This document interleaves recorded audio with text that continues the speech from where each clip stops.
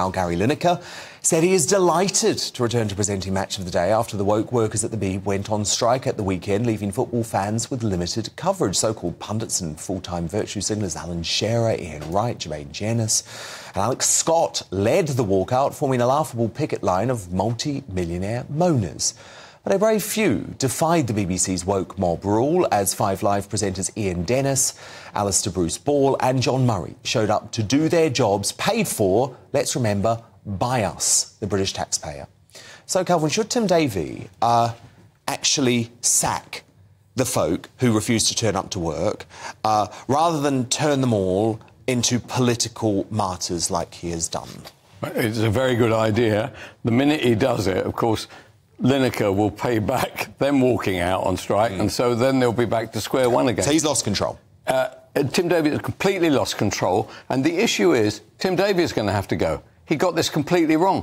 Why? He hadn't done his homework, hadn't looked at the contractual positions of everybody, hadn't had a good lawyer look at them beforehand. He said, out you go, and then legs it himself to the United States. You tell me a major manager in a massive crisis wants to be out of the country. The guy is absolutely hopeless. Unfortunately, Lineker has wiped the floor with the BBC management. He's played them. He's played them. He's gamed them. Because the thing is, Kelvin, is that Tim Davie, when he took the job, said that he was putting impartiality at the heart of his mission to reform the BBC. Well, that's out the window now. That's out the window because this review, it's got an assured result. The assured result is it's going to water down the impartiality provisions. Well, I don't know what the outcome is going to be. I certainly hope you're not right. But what is clear is that nobody is now running. We give £159 each. It's got revenues of £3.5 billion quid, all our money. If this is how it's run in the little bit that we do see, what else is going on all the time, which is completely... So, the BBC... So, why don't we do what makes sense? Why don't we go to subscription? Because if we go to subscription, then you can decide whether you mind the fact that Lineker has these views. It doesn't matter to you. At the moment, I am forced to do it or I go to jail. Therefore, I do mind what is said through BBC fame. And the other issue, surely for Lineker's sake, he can go off and he can go work for a load of other people. Why doesn't he do that and actually do the BBC a favour? There is no doubt, I listen to the BBC radio quite a lot, so I listen to the Today programme, I've listened to it for 40 years. It is more impartial today. Yeah, poor me. Well, actually, a lot of people feel that, but not necessarily about the BBC. It is more impartial today than it has ever been. So he is having an effect. These guys, because they're sport, they think they can go like that to the public. They can't. There will be ramifications for this, and I think Shearer, Wright, and the rest of them should all move on. And well, the people we say it's more impartial than it's ever been. They still had a hard left Brit turned American presenter on this morning describing Donald Trump as insane with no pushback from Michelle Hussein during the interview. So I know what you're saying, that they're making an effort, but fundamentally what we've learned over the weekend, Kelvin, right, is that all of these folk think the same. They are all part of the same North London Champagne socialist set. They have disdain for any folk who believe that actually open borders is not sustainable for a country like the UK. It's certainly true.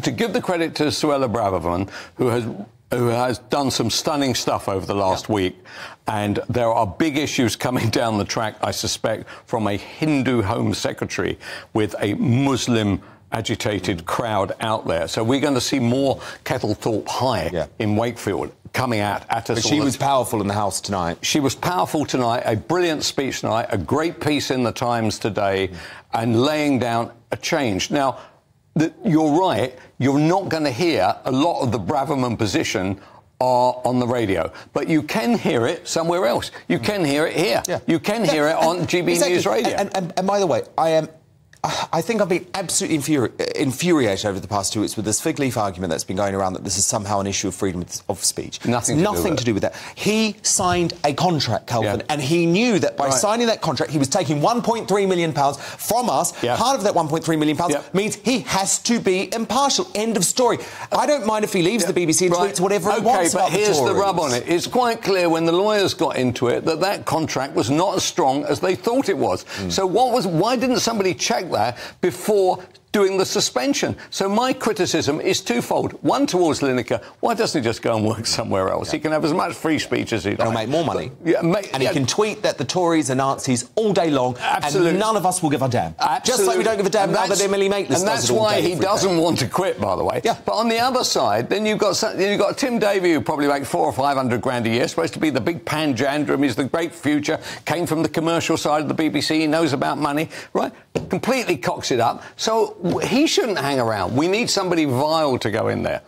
Who have you got? I've offered myself twice, and I've been rejected. In fact, I was even rejected by GBNews. That's how tough I am. But seriously, there has to be a change. There has to be a change. And what's going to happen now is that Sharp, the chairman, who should never have been elected, should never have been put in position anyway as the chairman, he's likely to get the elbow. So you're going to be in the bizarre position of the chairman being fired and Lineker carry on standing there. Yeah, but again, and I'm not saying this to defend Richard Sharp at all, but the conflation of the two positions, Lineker's and Sharp, is so intellectually dishonest. Yeah.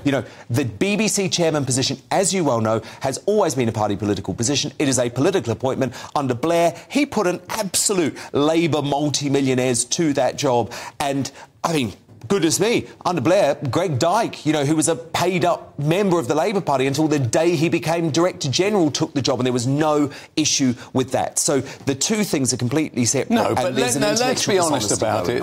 We didn't have a chairman who before arranged for 800 grand to go towards the Prime Minister, who then gave him the job.